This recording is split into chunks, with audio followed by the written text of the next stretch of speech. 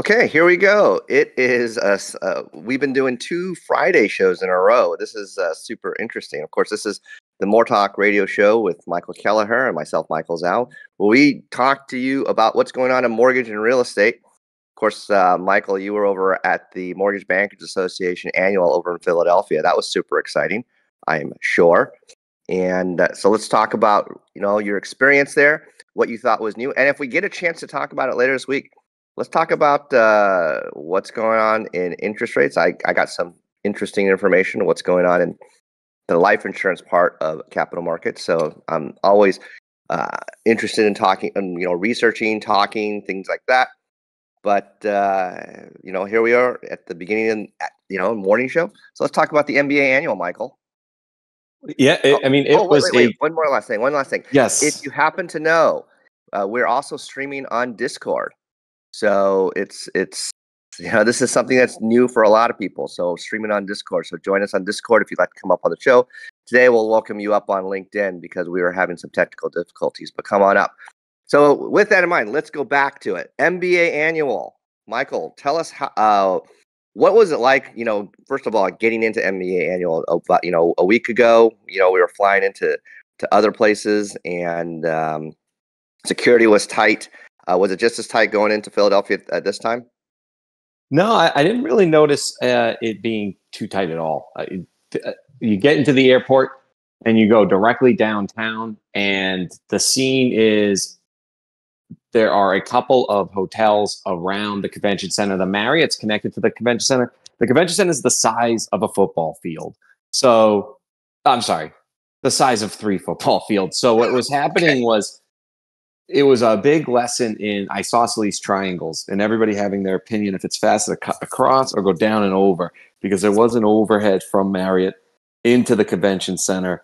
It was big. So the only complaint that I heard logistically, and everybody loved the brotherly love part. I think the Phillies being in the NLCS brought some camaraderie there, and it was everywhere you see. Like, the people that are from Philadelphia make it known. And what is probably most known is Stan and Alan Middleman they might even have ownership in the Philadelphia Phillies. And for those that go to the NBA conferences, they have been the primary sponsor forever. I think maybe that's why we were there in Philadelphia. It was about time.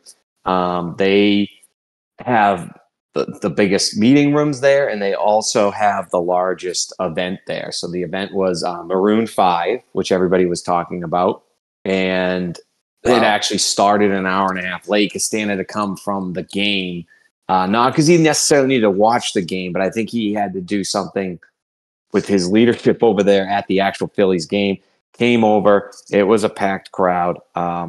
As far as the event goes, so there's meetings mostly in the Ritz-Carlton and the Marriott, and then there were breakout sessions over in the area that I heard feedback from. But personally, I did not attend too many of them because I had meetings the whole time. It was new to me. Meetings the complete time. I will say the politics did hit home. Before we get into the actual breakdown, first night, get through everything. I go back to my hotel room and say goodnight to my wife and my daughter, which depending on the time zones, it is different. I had some solidarity to do it. And that might be the wrong word, actually. So I had some silence to do it, right? And so I had some silence to do it. I came down running a little bit late to get out to those meetings. And just as I get out of my hotel, just as my Uber is like 3 minutes away, around the corner comes a police car, followed by about 12 cars going about 5 miles an hour, and about 1,000 people, dressed and waving the flag of Palestine. And so that set me back an significantly. Hour? Yeah, because a cab would know to go around it. The algorithm of the directions from Waze, right? But it only knows to go through it. So that was sort of a burden on the rest of the night. In general, the traffic came to all night. The traffic was a standstill. The message was, very people were nervous, right? Especially And people were expressing, family members, that they actually knew that were killed in Israel, and they were alarmed that it was happening like right outside of our events throughout the evening. So in the end, it was a peaceful protest, but it was really only peaceful in like physicality. The message was not very, it was loud horns and it was marching and it was somewhat. Did any of that bleed over into the MBA Annual as far as the politics or anything, or were they talking about it in regards to like how was it going to affect trading? I mean, this week we didn't see very much flight to quality into bonds, so not being able to see the flight to quality into bonds. In fact, we saw rates going up.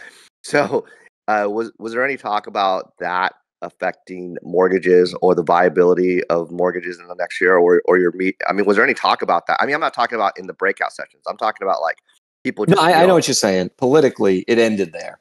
Like I didn't see it like carry over. People weren't talking about it too much. There was a lot. I mean, it was a little gloomy there in the sense that there were a lot of vendors who met with lenders not to do new business, but to renegotiate contracts. Right. Okay. Before you get into that part, as far as attendance is concerned for vendors versus actual participants, I know that you and I have talked about like in just post COVID, what the other shows were like. You and I were at a show about a year ago, and it was mostly vendors versus people actually going to the show itself. At the MBA Annual this year versus last year, were there actual people going and setting up these side meetings, or were they doing the meet and greets, and was it more heavily attended by attendees versus vendors versus actual mortgage bankers versus the vendors? So, as you know, the last couple conferences, I felt I've been a very good mix, and I don't know if I don't think it's more lenders. I just think it's less vendors, right? And not less flags, just less salespeople underneath the flags, like the fringe vendor salesperson, great charming personality that like is on the end of the bench was going at a time, during the height. And now you just see the core people that, like the owners of these companies, a lot of owners. So I did hear, and this is all hearsay, like that we'll let you know on our show, but we do tell it a lot that I think other shows don't have. So that's the value. I did hear the MBA was not particularly thrilled. By the way, again, pure hearsay. Heard it secondhand. Okay. No sources. Don't run with this. But I've never heard it before, and I've been to many, many, many conferences of how many maybe it's lenders, maybe it's just people in general, but it was actually a big thing up in Massachusetts at the MBA. I've been part of like just a lot more old school, but never heard at the national level. How many people were not registered that attended and met outside, but just did not go in to the that seems to be like the main objective for a lot of people, not just here at the MBA Annual, but at the shows that I've been at too. That the venue they choose, if the bar is big enough, then everyone's at the bar. Yeah, and you know what? This conference was particularly different for me. Adopt the Brand represents three in particular clients that were there: Silk Title, in meeting with Consumer Direct; OPX America, which is building a global captive as an IMB, by IMBs that want to work together. And finally, SAP, who made the big PR announcement that they are going to try and go up against essentially ICE. Wow, really? And use ERP platform to, if anybody has a chance, it really would be them. Yeah. Can you explain ERP in English? You would ask that. They kept saying it. Does Michael know those acronyms? It is it'll come to me. But what it is their cloud software platform. If anybody's really smart in the audience wants to come up and explain it, but in the cloud, they have built a cloud solution that is built for manufacturing. Is really what it is. So across the enterprise, every API within the software allows you to call it so that you can run data or display data in a way that is not very vertically stacked like the current mortgage industry. So when you think of like a chemical plant, right, they're able to display up on screens everything from what is being mixed to what the risk is to what the fire and safety and water sprinkler protocol is, depending on which chemical mix were to occur, go right or wrong. If it goes right on that same screen, you also have inventory of the chemicals, what time the delivery is going to be going out. Does that mean that's ER? If I did that right, that's sure. ERP is when you have I have Google in front of me. Go ahead, Mike. I'm going to get it right now. Okay, you go ahead. So does that mean enterprise resource planning? Right. So does that mean that the process at the wholesale or retail, actually I should say at the IMB level, the independent mortgage banker, does that mean that the process from origination, if you're a broker, you're submitting the loan, and then it's going to a lender, and then this lender is processing, and they're going pre-QC, from approval to pre-QC to maybe docs to post-QC after the loan funds, or for funding and post-QC. I know there's going to be listeners on the show that don't necessarily understand the loan process. It's not just getting the loan approved, but there's pre-QC, and then there's funding and the recording, of course, for the realtors that's what they stop their transaction at that. But then there's post-QC, which means the viability and the saleability of the mortgage loan into either Wall Street or another investor. And that's the part that realtors don't understand, because sometimes a buyer will come across as, hey, why do I need to provide this extra pay stub? Why do I need to get another appraisal after my loan has closed? That's because of these new rules that are coming across. So does that mean that with these new systems that it's going to eliminate some of the check the checker stuff, meaning that maybe some of the QC, pre-QC or post-QC steps may be eliminated as far as how many touches are going to be there as a result of efficiencies? Or does that mean easier buys and sells on in capital markets by the reduction of certain steps that need to be done? I have no idea what that means, by the way. Yeah, absolutely. I should know, but I don't. So in layman's terms, one is a platform allows you to build the unimaginable, make it imaginable. So like when you typically get an LOS, you're really getting a solution in a box where you can customize some screens and write some input forms and make the fields look different or be better, right? But you can't truly develop on the core APIs into screens that you want and be able to produce those screens in days on a sprint. You have to go out and get a resource you basically have to hire a team, or you go out to a Matchbox and you have them design it for you. So immediately you can begin to build consumer journeys and consumer experiences and workbenches for your loan officers, I'll give you an example. Like the obvious to go out there and start a company is there is no facilitation for processors like in the ERP world. And what I mean by that in layman's terms is when you have a CRM as a loan officer, it tells you who to go out. It helps you with tasks on follow-up. I mean, you know all about this, Michael. You've been selling forever. When you think about it, though, processors don't have that, right? Like when they order a VOE, they typically don't have a task management software that tells them when to follow up, and are they following up with the customer or following up with the work number. Right. And then built in that same, do they have a follow-up management system with the customer? Are they writing down the conversations they had with the customer in a way that they can go back the way the salespeople have to do it, right? Mm-hmm. And that doesn't exist today. So you would either, and in today's market for that, it would to exist, a vendor has to go out and create it. And then they have to be now another cost monthly to tell a lender they're going to be more efficient, and the lender goes, I don't know if you are more efficient. We'd rather use that's interesting that you say that, Michael. Versus just land the plane. Versus in this solution, you would leverage what's already been built on the SAP cloud and the way it's worked with other manufacturing plants, and see if you can start to customize work screens that provide not only that follow-up, but eventually that data, so you said check the checker, can become more traceable down the line for other entities, because that everything from ordering the data to when the data comes back, that becomes an API that can be hit versus a bulk load that maybe needs to be digested or integrated. They gave one study that they found for every euro invested over there for certain solutions, let's say like the mortgage industry, it actually costs on anywhere from 4 to 8. So we'll say €5 for integration. So even though it's a euro bill, so let's say here, for every dollar billed, you're not getting that savings right away because it's going to be a total cost of $5 because of all the integration that somebody's going to have to pay for. And the lender usually has to pay for it. They just don't know it yet. Wow. I was going to say that's super interesting that you say that, because what that eliminates is loan officer hovering.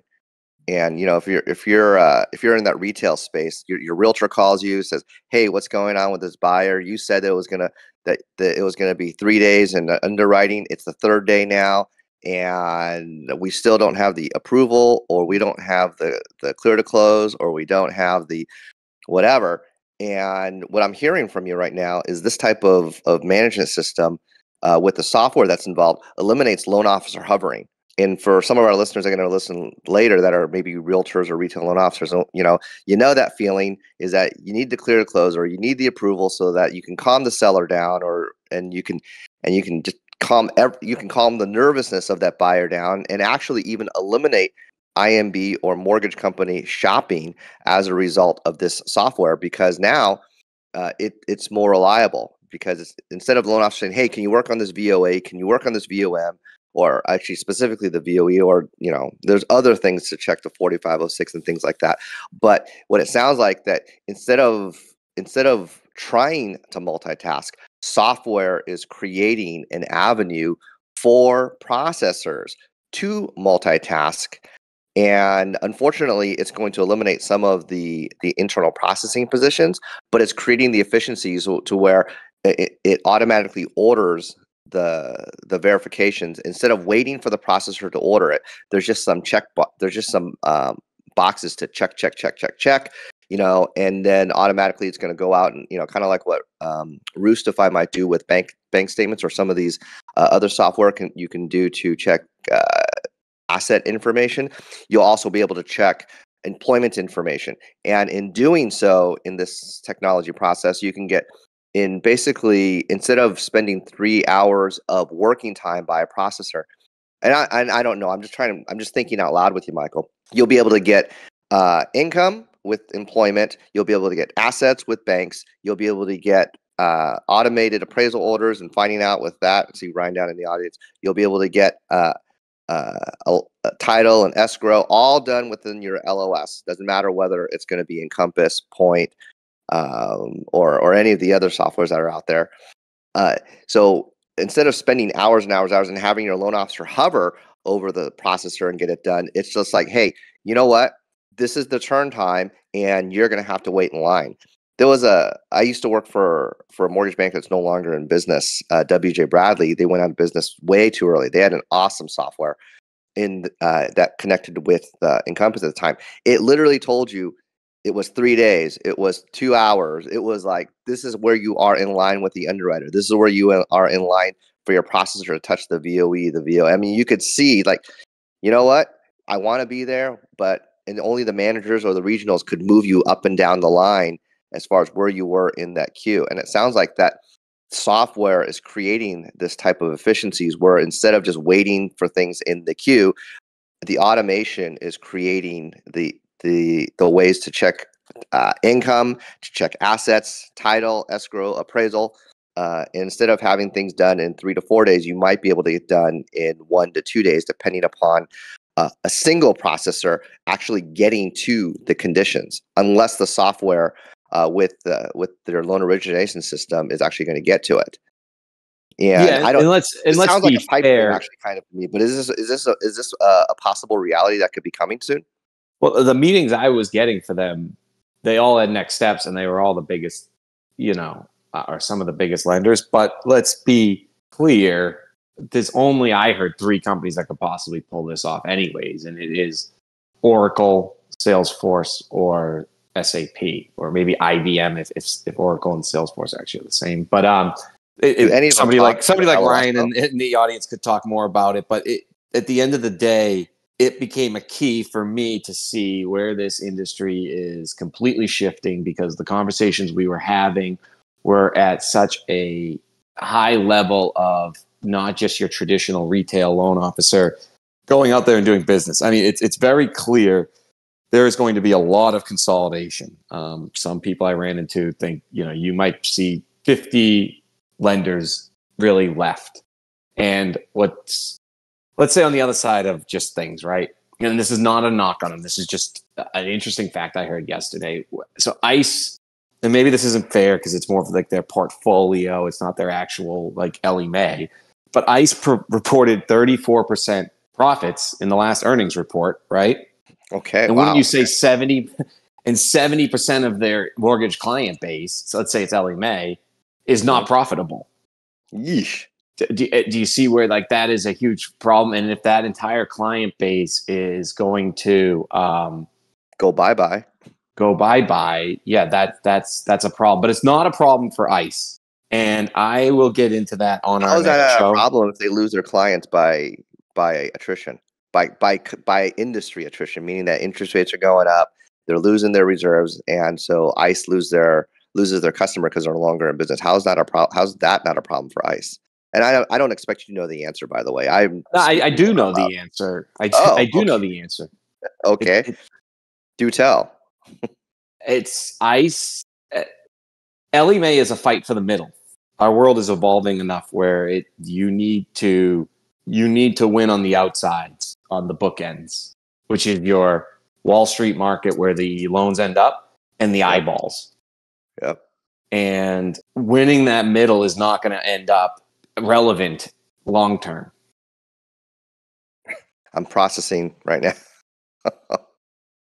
If it's not going to win long term, how is ICE going to still be profitable? So we'll talk about that in the next show. They have made some acquisitions that people don't realize. They are becoming a data company, and that's really like the moral of the story. Like that is where it's going. That is where SAP will need to end up. Is it manages your data, because being that cloud company and formidable enough to go up against ICE, but other companies are not going to be that formidable. And eventually, when you win the data model, the middle is, you don't have anything. You're stuck. I mean, they are stuck in the middle. Now, for a long time, they will be dominant, right? Mm-hmm. But at the end of the day, if they don't get out of the middle, they will be replaced. Meaning just the Ellie Mae part of ICE's plan. And but if ICE can change it into something, they can keep calling it Ellie Mae, but it needs to be bigger than Ellie Mae. And I think, obviously, the consolidation, I don't know if that's an advantage for them or not, but there are people that are saying, unless the market moves somewhere different, you could be looking at, maybe 60 lenders left, minus a couple, minus some local ones that are profitable. I wonder if Encompass, I remember when Encompass initially began its integration into the major mortgage space. What is it? Maybe 15, 16 years ago, maybe 17 years ago, and everybody was still stuck on point, and Encompass was just this massive machine of just more things to do versus Calyx Point.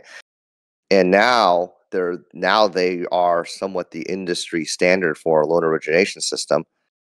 And if more lenders are exiting on the retail space, and we see, I've seen like 4 newer loan origination systems pop up to compete with brokers versus retail companies. And if you're a broker, you don't need all the back end secondary market stuff versus, or Wall Street stuff to track mortgage lending like you do with the Ellie Mae's Encompass.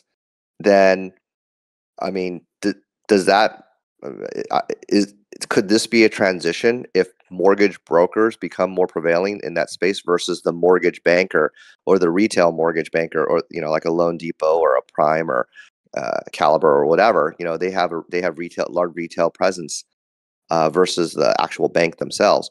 So who have their own loan originating systems. So if you're losing market share in the retail space, and mortgage bankers, the top 100 is going to be knocked down to the top 50 because there's just not enough revenue to go around with the limited amount of housing inventory to be sold and no refis to be found. I mean, how can they? I know that they're becoming this data company, but does that mean they're also going to potentially losing that market share? What are they going to do with the? What are they going to do in that transition of data versus how are they going to treat Ellie Mae's Encompass? In like, are they going to make it better? Are they going to make it more efficient? Do you think? I mean, I don't. And again, I know you don't work for them, Michael, but you're talking to some of these guys that are out there, and do they just say, you know what? It's the Encompass is the devil we know. So if they start to raise their prices, we're just gonna live with it. I don't know. There's like different. I mean, that's not a vacuum, right? I actually know somebody that left Encompass because they felt that the raising of prices at that time, a couple of years ago, was unethical in their view because they were trying to raise the price for acquisition of ICE. So there's no knock against ICE. This was before, right? Sure. So that person changed emotionally. There's some people that will change quantitatively. There's some people that will change or I should say, some people that won't change because they don't want to go through change. Encompass is still the best at integrating with everything. So until something can get there, you have to deal with, its limitations. And it's a really good software if you don't have your own developers. I think it's the top companies that would look for a different solution because when they update their SDKs and everything, things break and then they have 2 weeks slowdowns in cycles. But those aren't the companies I think you're thinking of. That's just at a higher level. It frustrates CIOs that maybe come from different organizations thinking they're going to change mortgage. They come in, they roll up their gloves, they play some Beethoven, they get excited, they close their eyes, they visualize it, and then they run into all the reasons they can't do it because of the tech stack that, the core is built off of, Encompass. Mm-hmm. And then they say, I wish there was a way to, even, hearing the advancements in the ability to have data in memory, and then what will eventually be in chip coming up very shortly. In the current Encompass and Black Knight model, you usually either need to pay for a data lake, data warehouse. What that means, everybody, is you just export it into some external data storage so that you can either run your own customized calculations off of it, or you can use like a Tableau and be an expert there, hire there. Everybody, my takeaway with this is the problem with the entire industry is they don't work together on the manufacturing of the loan. And at the end of the day, they're all creating the same thing. Sure. Their differentiators are product, the ability to sell, lead, culture, branding. No one's really won with a special sauce of, especially long term. And so I think of all these. So the industry has a problem where they invest in a ton of money into items that don't help them advance their market share in the world. And they continue to fall behind the eyeball winners of the world, which is where the data is and where the ultimate winners are going to be.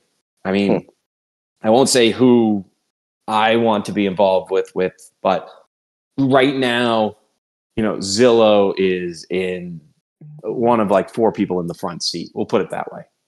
They have invested a lot heavier into mortgage than people think. And I'm not saying they're going to be the winner in mortgage, by the way. They're my decoy for you, but they control the top of the funnel and the eyeballs. It's interesting to say that. I've been reading, and I don't know anybody at Zillow in this particular space I'm talking. Zillow, just like any larger organization, Zillow is huge, right? But I don't know anybody that's joining Zillow as a retail originator right now. Although I've been hearing that they're beginning to enter into that space, and I'd be curious to find out, because nobody I know in San Diego, unless they're going to have a consumer direct division that in some place that they're recruiting originators to, as a remote position, but I haven't seen how Zillow maybe making that transition or anything.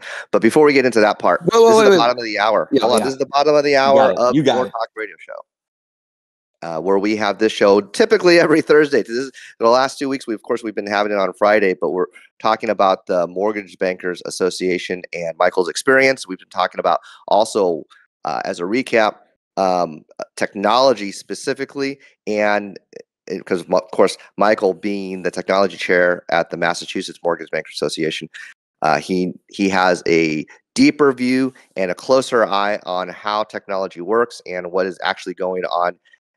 Not only at the Massachusetts MBA, but on a national level, he gets to speak to a lot of independent mortgage bankers, and he gets to speak to a lot of different vendors and so on and so forth.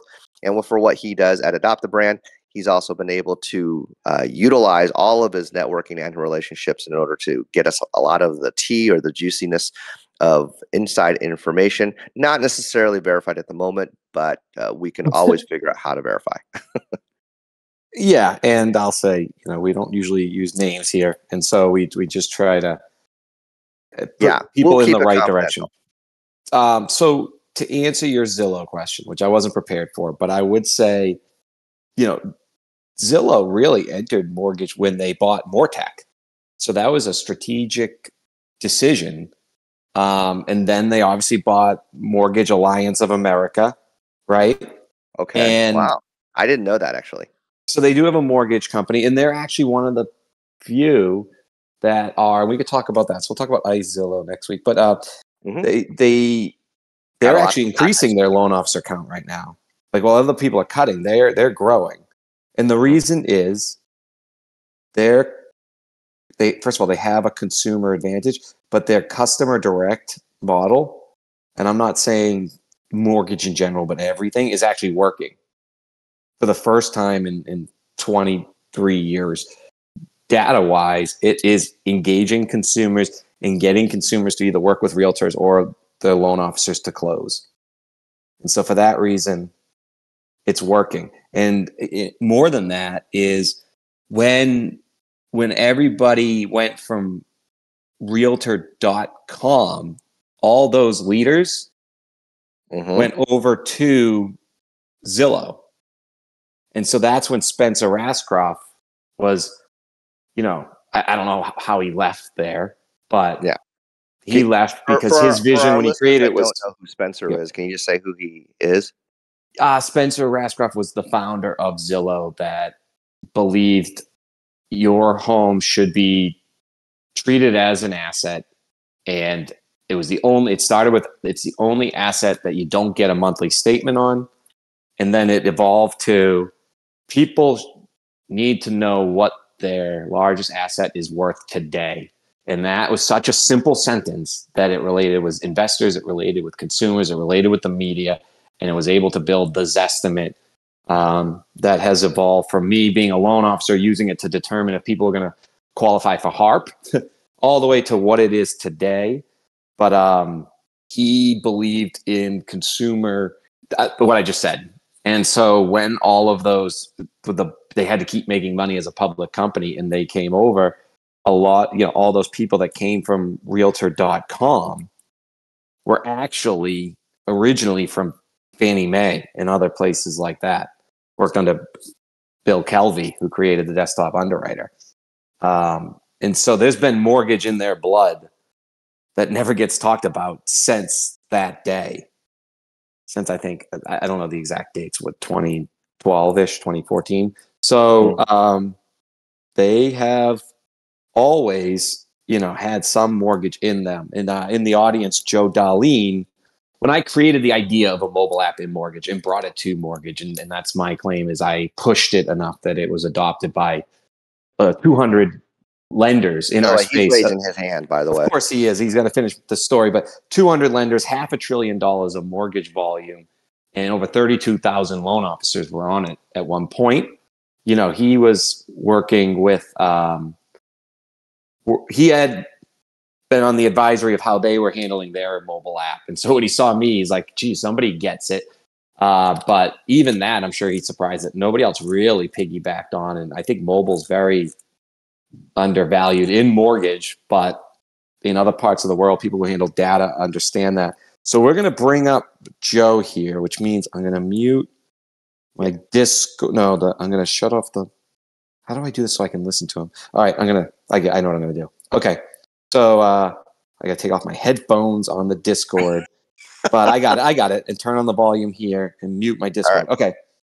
Well, while you're doing that, I've got to be thinking right now that there's programmers and economists that are working together on how to improve the Zestimate, because it used to be a joke that the Zillow's estimate, just like, come on. I mean, it's not how the house is going to sell, but software and technology is always improving. So I've got to be thinking right now that over the course of the next few years and in this last year, that the Zestimate probably is gonna get better as far as comparable sales. Not to take appraisers out of business or anything, but maybe removing the desktop appraisal at least and stuff. But anyway, Joseph, great to see you. Michael brought you up, and I do want to have him finish this. I want to have you finish the story if you can. But Michael, go ahead and finish. I went in and I was on the board at Zillow from 2007 to 2012. My project was the Zillow mortgage marketplace. And so at the time, they really didn't know anything about mortgage. I kind of went there to help. I live in Seattle and I'm close to them, and I had a lot of executives that are my neighbors. And so they invited me on the board to go do this. And Spencer at the time wasn't the founder. He was just he was the CFO. It was really Rich Barton and Lloyd Fink, who were the founders of Zillow. And Spencer was on there early, but Spencer eventually became the CEO after Barton went off to do a couple other things, but Barton stayed on the chairman of the board. Now he's back as CEO. But yes, Michael's right. In the early days of the Zillow mortgage marketplace, we didn't have APIs from MoreTalk or Optimal Blue or a few of the other product and pricing engines. So basically, it was a free for all from all the brokers coming on and trying to bid, on inquiries that came in. Wow. And they were bid on inquiries that were really blind inquiries from borrowers, because Zillow did not give up who the person was. Only if they contacted you would you then know who they were. And that's how the marketplace started. We realized early on that, oh my gosh, most brokers are undercutting each other. It was started to be a huge, just like a yell fest for a while. So we got, Ivan and Darius from Optimal Blue, and we got the guys at Zillow at MoreTalk to give us APIs so we could just now level the playing field. Nobody can lie. It's coming from your product and pricing engine, right? And so that changed the game. And then that led to the acquisition of MoreTalk. You're right, Michael. I think it was in 2014. MoreTalk became a Zillow company, and that's how it has been ever since. And Michael's right. They did acquire a mortgage company out of Kansas City, which was a consumer direct operation. It was a big refi shop, and so when the refis dried up again prior to the 2020 years, it was slow going for a while. It was really kind of an outside company as they started to integrate it. Now they're very big. They're big in Irvine. They have a lot of operations throughout the country. And as Mike Del Petrie would tell you, that Zillow is going big on mortgage this year. They're hiring like crazy. And Michael's right. They're like almost doubled their production as far as loan officers are concerned. So obviously Zillow has the eyeballs, and that's kind of like the insight Zillow is kind of going for. They think they can dominate mortgage. They want to be that portal to have everything all in one. Now, your comments related to the Zestimate. The Zestimate was upgraded a couple of years ago. Matter of fact, they ran a contest for engineers, not just Zillow engineers, for any engineer outside of Zillow to develop and improve on the Zestimate. And they gave out $1 million award for who could, help out Stan Humphreys, who was the guy that actually built the model for them in the very beginning. And so they do have a next generation of the Zestimate. But yes, realtors bagged on that thing forever. They didn't want to, every time they went to the house, the borrowers would say, well, that's not my Zestimate. That's not what it is. And so as they became more integrated, now, as you can see, the Zestimate is powerful. The rental Zestimate was very powerful, good for DSCR type stuff, but it's not an accurate number. Zillow never professed it to be an accurate number. It was never meant to be something you could lend on. It was an indication of value. So today, it's not like some of the other tools that are out there, like House Canary is definitely improved. These static AVMs are going to be a thing of the past. There's a company called Plunk that I'm on the board of that is an AI company that does instant real-time analysis of the home, as well as all the photos of the home about, the improvements that you can do to it, its remodel value, and its market analysis value. So there's a lot changing in that space, and it's maturing, monthly, especially with AI. So Joseph, so Michael and I, we were talking a little bit earlier about how there is, with ICE and Ellie Mae and Compass and things like this. But I'm curious with because a lot of people go to Zillow. I mean, that's more of a fact than anything else.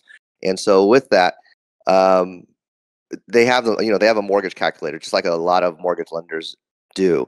However, are they producing something a little bit closer to where you can actually, put information, to where Zillow eventually can be a data collector and say, we're going to collect information about buyers and people who want to refinance, and we're going to input it so that they not only they can go and qualify for a Zestimated house.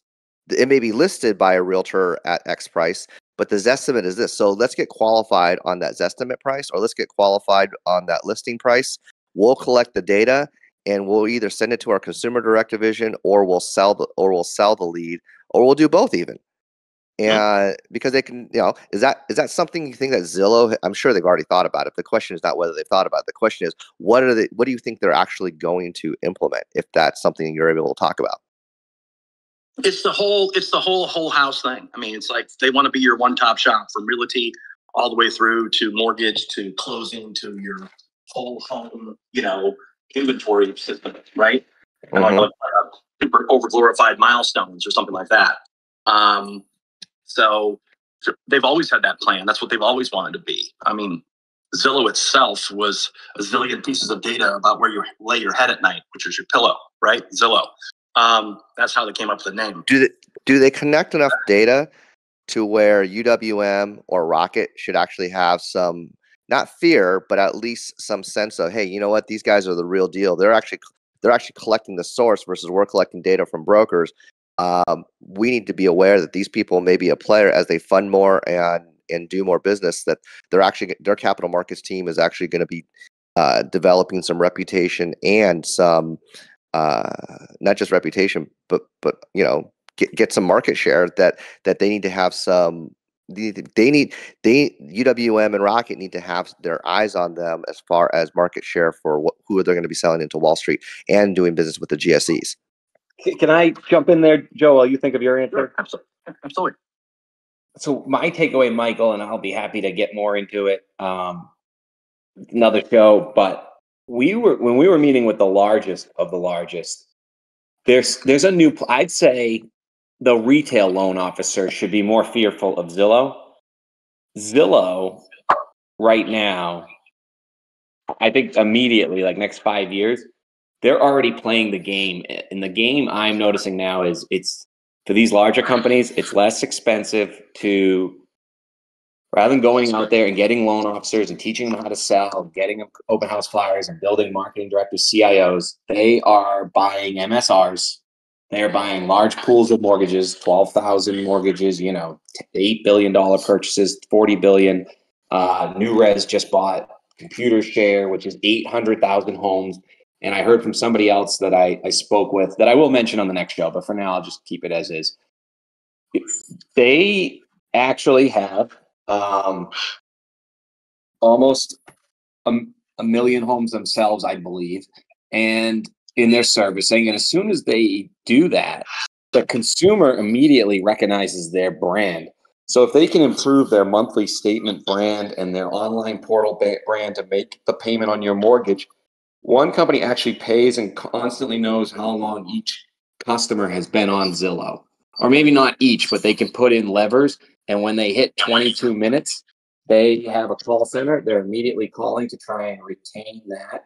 And if the person falls behind, they have a foreclosure company to help them out with it. They have the title company to own the title. They have the modification company to help them, and they own a real estate company to help as well. So I just found that very interesting. And that wasn't the only one. Another one was saying how much they're perfecting, knowing when somebody's going to leave that portfolio, meaning pay off their mortgage, cash out refinance, and get them back into it. And Zillow's really, I found, at the heart of it. They know, not only does Zillow know, but they know. And so the idea that when you buy leads, that they're not resold, retargeted, everything, you're kidding yourself. It's just you almost have an advantage in time. And that time is very short-lived before the servicer is going to be calling.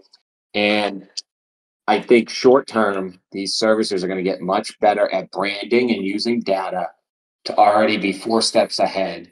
The retailers will still have one spot, which is, yeah, Mike Kelleher's been working for 8 years. He hustles his butt off. He sponsored my football game. I'm going to give him the business.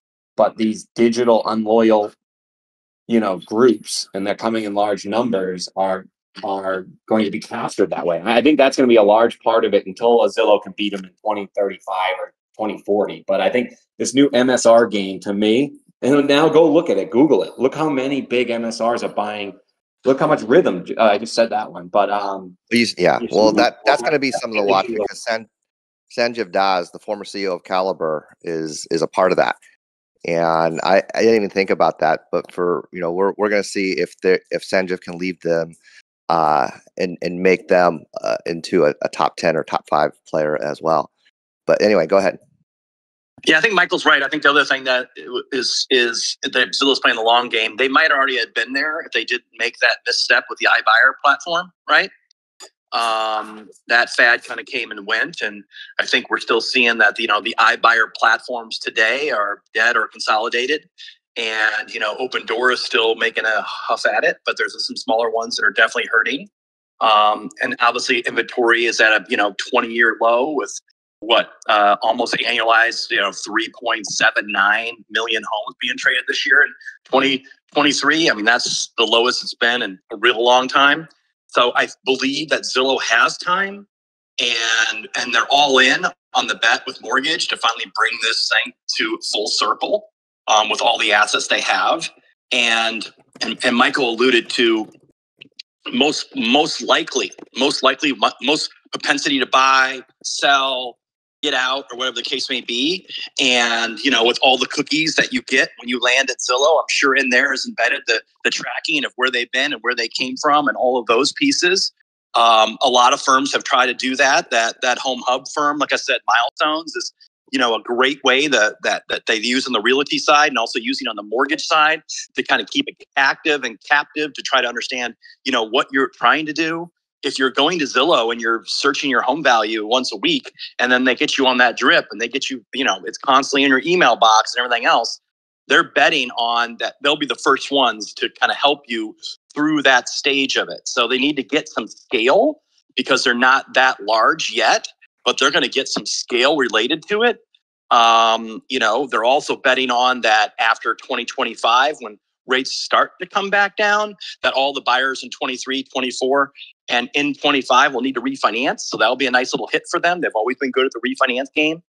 So, and Michael's right. The point where they get to being in servicing, the advancements in servicing technology. Michael and I were just at the Digital Mortgage Conference. We saw all those presentations. We saw what people were doing.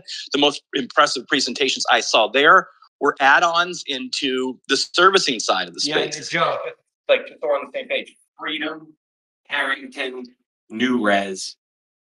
The 3 that come to mind for me, and then Rocket, UWM, even like a Fay servicing, right? Like they have a distinct advantage of getting that refi even over the local loan officer, except for the local networking. Well, I think, you look at what the second largest servicing software in the country is Black Knight since MSP. It hasn't been improved in 10 years, it seems like, right? And a lot of these servicing people are using it. So like you said, they're using a lot of third-party services, a lot of pulling the data out of creating their own data lakes. They're trying to get really sophisticated and very smart, trying to help their clients. But like SLS that you just talked about, which was a computer share company that got bought by, that got laid off, basically came out of the computer share network. That was really just the SLS group in Colorado, right? And because computer share is, worldwide. Sorry, not just the SLS, but that's 800,000. Yeah, right. They think they have the right formula They just went out and grabbed 800,000 homes, which probably was on a little bit of a discount too somehow. Versus what does somebody have to go? Bill's up here, and I respect Bill as much as anybody, a local realtor with another cool story like you and I, Joe. I think he created the fractional buyer's agent back in 1992, paying, and it'll break out, soon here, maybe with these new laws where you pay for certain services rather than like an a la carte. I think that's what Bill did. But Bill, you do have a question, right? Would you just come up to be seen? You might have been wanting to see me. Bill, you're on mute, just so you know. Unmute yourself too, Bill. And I don't know if your question's for Joe, the big hitter, myself, but we would love to answer it. Or maybe you just accidentally, and maybe we're in your pocket. But any questions for us, Bill? All right, we'll send you down. If you have a question, you can come back up. By the way, we're getting close to the top of the, or where are we? Well, at the bottom of the hour, where we got about 4 minutes left to the show. I have a question for. Oh, there goes Joe. I was going to ask Joe.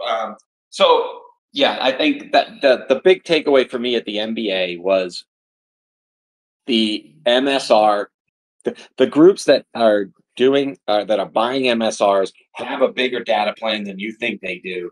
They have a very good idea of when they will call those borrowers and make sure that they can retain them. And if those numbers make sense, they're going to continue to buy large pools versus going out and trying to originate them or even correspond them. And then the way we get out of this is please come in at 2 o'clock. Lenders need to let loan officers control their database because I'm retargeting. That's all you'll hear from me. I believe in it. I think you need to retarget and then retarget that group. I don't think you need to rely on one marketing director. He, too busy. They could be the most talented person in the world. And Catherine works with the most talented marketing director, maybe in mortgage, definitely on the pickleball court. And okay. He was unbelievable at Housing Wire, but he really is. And but you can't scale like him. You can't scale anybody. It's impossible. That's why we make software, right? And so these loan officers need to understand retargeting better. If you come on the 2 o'clock show with Jeff Zimfer, Mike McAllister, and myself as a loan officer, you will learn more in that 1 hour on how to get business in 2024. Period. If not, go to FinLocker's FinTech Friday. Look for the replay if you listen to our replay. But the direction moving forward, Mike, and I'll let you do the outro, is we are evolving this show where we are going to want guests on here like Joe just came up, but pre-planned, talking about the same subject throughout, some continuity, and get a show that people are really excited about that starts with the variety we do, but maybe tells a story like we just did about Zillow, where you have and I do want to finish that, Joe. So I think I'm going to work with you to do a Zillow type story because I don't think we went as far back as those people coming from Realtor.com and then people like Bill Kelvey created Realtor.com. When you do that, Michael, I want that to be transcribed because actually that's a made-for-TV movie. I think it's going to be a good story. I think Easy Mortgage Apps actually is better as a TV movie than it was maybe sometimes as everything it needed to be. So Joe can probably attest to that. He'd have a big. What actor would play Joe? I guess would be the question. Even Bill would have a cameo. He used to provide some mentorship to me. He's very involved in the MIT and fintech community here in Boston, and again, a pioneer in the real estate space. Sure. So let's close out the show. 2 p.m. next week. Yeah, of course we're at the bottom of the hour. We're next week we're going to talk more about the MBA. We got some more to talk about what's going on in technology, mergers and acquisitions, and what has happened and what is going to be happening. Things that are happening this past few weeks. I have seen layoffs on a minor scale with some on the IMBs. As I looked at my personal feeds and not only LinkedIn but also Facebook, because you don't necessarily see people's layoffs on LinkedIn. Sometimes they do it, sometimes they don't, but you definitely get to see it on Facebook when they're asking for help, work, or other things. And my experience in talking to life insurance companies on capital markets, some interesting stuff that's going on, what they're wanting to buy versus what the GSEs are doing. and in regards to inventory and stuff like that. Next week's show should be jam-packed on what's going on, and I'm excited to come back and talk with you, Michael. So thanks for sharing, and we will definitely see everyone next week on Thursday. I know this last week and this week it's up done on Friday, but this next Thursday, next Friday, Michael, I think there's a lot of stuff that's going to be unpacking on LinkedIn, especially in not only at the C-suite level, but in technology. So thanks for everyone that joined us today, and we'll look forward to seeing you guys next week.